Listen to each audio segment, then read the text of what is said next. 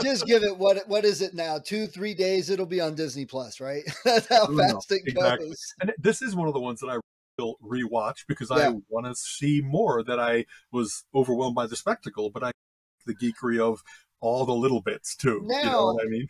speaking of, that's one of the great things with this movie. There's new technology they used for this movie, and it might be the first one in the MCU or fairly early movies using this.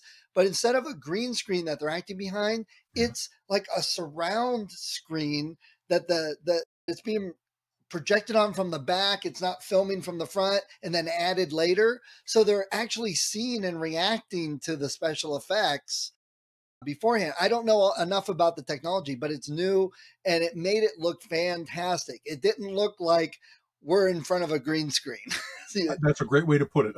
Cameron obviously has pioneered that with the Avatar movies and other Yes. things, and I got a feeling that whoever his studio and Industrial Light and Magic and whoever, they are all pushing towards what you just said, that it's no longer here's a relatively static background that they're acting in front of and then we'll fill that in later. No, it really is that they're immersed in it. And it does, like in Avatar, The Way of Water, the scenes where they're like underwater and flying through the air and all that kind of stuff. They really weren't just the hacky old 3D of, oh no, a spear is coming out of the screen at you. Instead it was, wow, this is really immersive. It really is real.